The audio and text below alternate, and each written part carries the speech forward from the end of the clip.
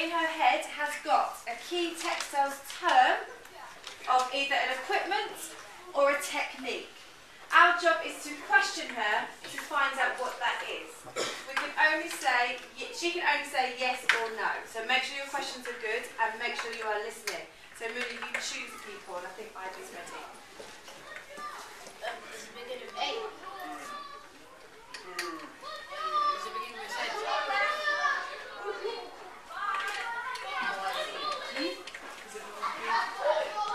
One word.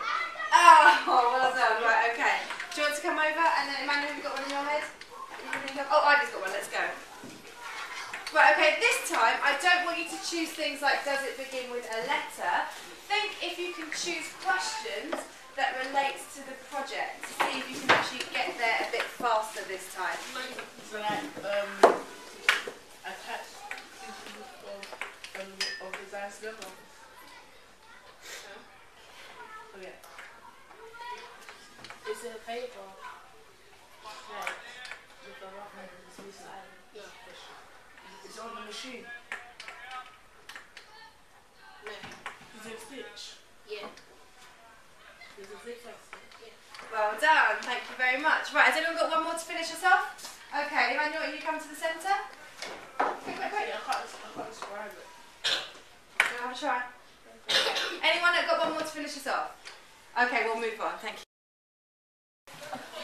So, let's just hear some of the ideas you guys had when you were creating your own imagery, your own images with words. What adjectives did you come up with, Kenny?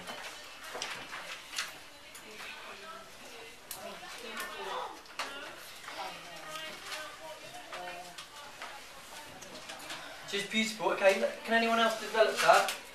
Somebody else? Eric, other adjectives? Can I read it out for you? Wow. You should be embarrassed by level 5, level 6 standard wow words. Elegant. Fantastic word. Elegant. Bright. What's your other one? Well done. Ivy, any other adjectives?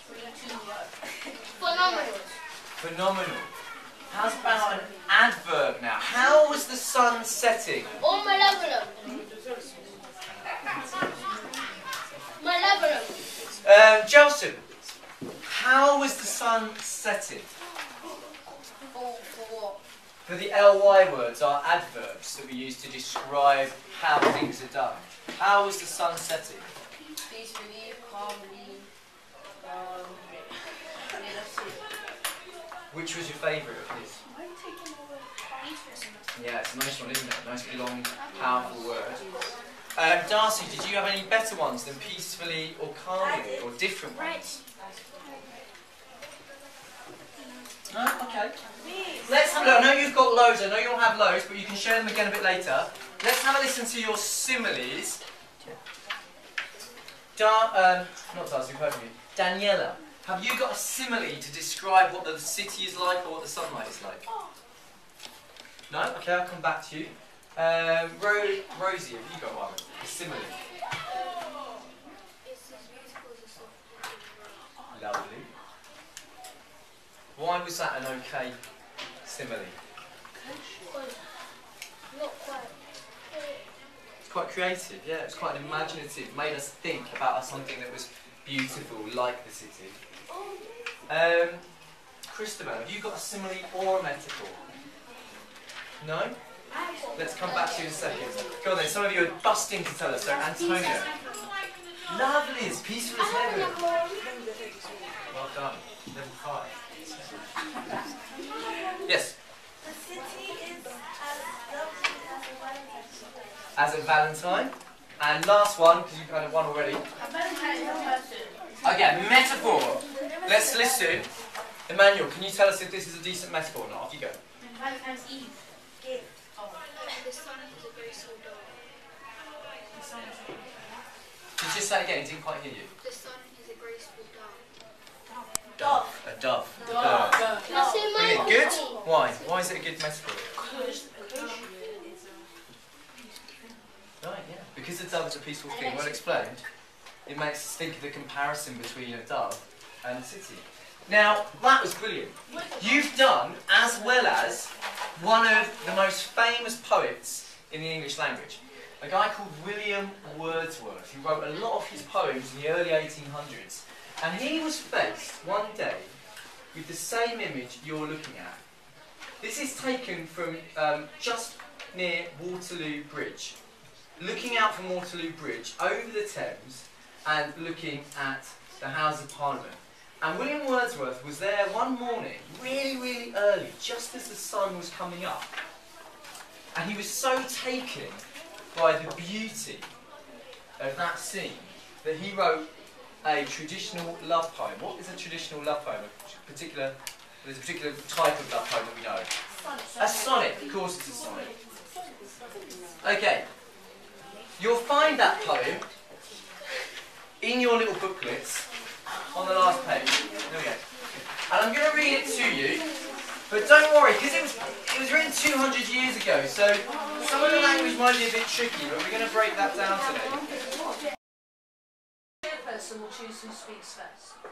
And I want to hear a very lively conversation. What am I looking for? What do you think I'm looking for? No, put your hands down. What do you think I'm looking for? Think for a few seconds. What does Miss want to hear as she walks around? Think back to Friday when I was pointing at the board to my right. Hand down. Crystal, what do I want to hear? Give me one thing that I want to hear. Conversations. Yeah, I do want to hear conversations. Kian, tell me one thing I want to hear. Formal language, thank you. Kyle, tell me one more.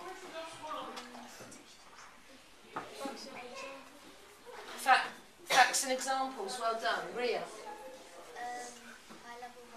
High level vocab. Sean. Connectives. Connectives, good lad. One more thing, please, Erica.